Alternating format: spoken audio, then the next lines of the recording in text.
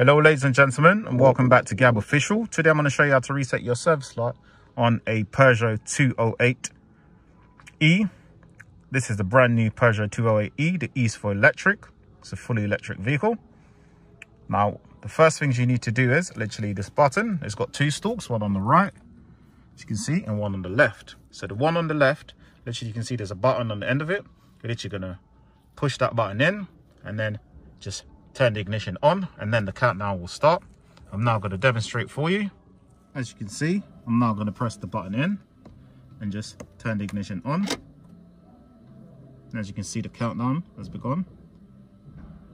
When it gets to 0,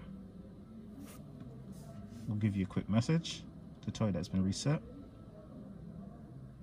As you can see from this video, and that's basically it. You release the button. As you can see, just release that button. Just turn the ignition off. And then turn the ignition back on. Start the vehicle. As you can see, vehicle started. It's electric, so it's all quiet.